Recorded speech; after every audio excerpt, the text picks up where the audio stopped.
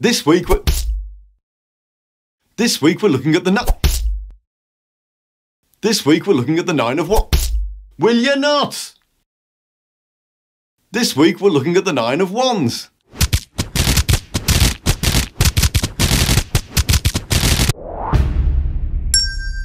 Welcome back to Kippy's Quest. This fella looks like he's having a bad time. I always feel for the guy whenever he pops up, but I don't think you could ever meet someone who hasn't felt like that at some point. The Nine of Wands is a card all about battling against adversity and the general crap that life sometimes throws at us. Ultimately, it's a positive card though. It's all about not giving up. If we look at the figure on the card, he's obviously taken a beating, but like Elton John, he's still standing.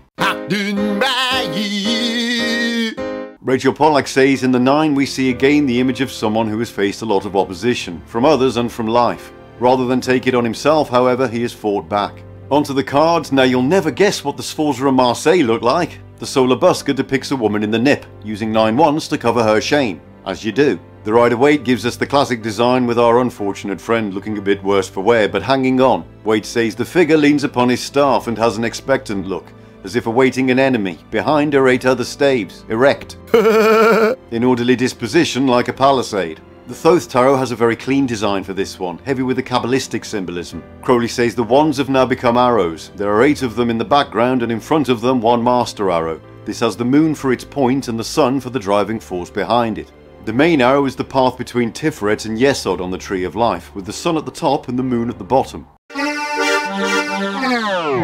7, a specific number of life in general. Yeah, but this is the 9. I know, but that's what it says. Don't shoot the messenger. Sorry, Monty. 7, a specific number of life in general, is presented in the sphere of the symbol of vegetation, from which it needs its physical subsistence. Yep, absolutely bang on with the spheres and the vegetables. This delay in multiplication is an effective obstacle to the constant and unlimited production of vegetation. Oh well, we can't have that, can we? We want our unlimited vegetables. The Hermetic title for the Nine of Wands is Lord of Great Strength. Straight away we can see the comparisons to the Strength card back at number 8 in the Major Arcana.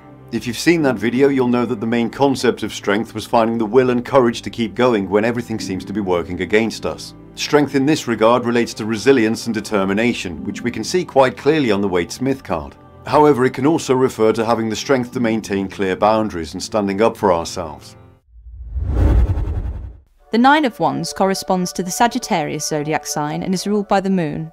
So we're looking at the moon in Sagittarius this time. The mutable fire sign of Sagittarius, with its energy and curiosity, is paired here with the moon, symbol of our subconscious mind and spiritual side. This combination can be adventurous, with a desire for freedom and independence. This can manifest itself as a restless nature and a feeling of discomfort when being stuck in one place for too long. According to Aleister Crowley, this card is also governed by the moon in Sagittarius, so here is a double influence of the moon on the Tree of Life. Hence the aphorism, change is stability. The Nine of Wands resides in the world of Absolute and sits at the 9th Sephiroth of Yesod on the Pillar of Mildness. The name of this Sephiroth translates to foundation. So we've arrived at Yesod. This is the final Sephira before we enter the physical realm. It's considered to be the connection between the divine and the manifest worlds, or you could equally call it the bridge between the subconscious and the conscious. It's governed by the moon and it's associated with dreams, imagination and the collective unconscious. German psychologist Carl Jung described this as a second psychic system of a collective, universal and impersonal nature. Yesod also marks the last Sephira of the 3 that make up the mundane triangle. This is the final triangle at the bottom of the tree and is associated with ego and personality. In A Garden of Pomegranates, Israel Regardie says Netzach and Hod result in Yesod, the foundation, completing a series of 3 triads. Yesod is that subtle basis upon which the physical world is based. The Nine of Wands herb is bayberry bark. This herb is associated with prosperity and could be used to tone and contract the flaccid tissues. Don't know what you're talking about. But what does it all mean? When the Nine of Wands turns up, it's generally taken as a sign of fighting through obstacles and coming out the other side. According to Waite, the card signifies strength in opposition. If attacked, the person will meet an onslaught boldly, and his build shews that he may prove a formidable antagonist. With this main significance, there are all its possible adjuncts: delay, suspension, adjournment. The card can also be a warning to not become overly defensive or too engaged in fighting for its own sake. Rachel Pollack says whether by necessity or habit, he has closed off awareness of life beyond conflict and now only looks for the next fight. If the querent is a sailor, this tarot predicts bad weather, which will prevent a departure he desires. Looks like we're not going to the Isle of Wight this weekend. Oh. It predicts you will make a fortune in a foreign country. Well, if anyone outside of the UK would like to fly us over...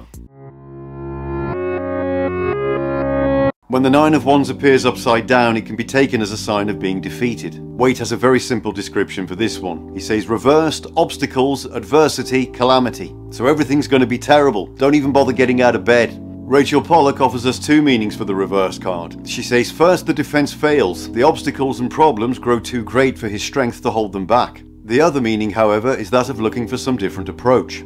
Now that's interesting, as it suggests that maybe you're looking at the situation in the wrong way, and it might be worth taking another look at your strategy. Sometimes when we're trying to achieve something, we can get locked into a frame of mind that makes us keep trying a method that isn't working. I think it was Einstein who said the definition of insanity is doing the same thing over and over and expecting different results. Except Einstein didn't say that. Really? Who did then? Don't know. Oh, thanks for that. Well, it still works, so let's leave it in. In the reverse, it gives rise to fear of many nuisances. Business as usual then, by the sound of it. The big takeaway for the Nine of Wands is resilience and perseverance. The card embodies the message of staying determined, whatever life throws at you. Babe Ruth once said, "You just can't beat the person who never gives up." Thank you for joining us yet again on Kippy's Quest. May the coming days bring you strength, endurance, and we hope you'll struggle your way through to liking this video and subscribing to our channel. Until next time.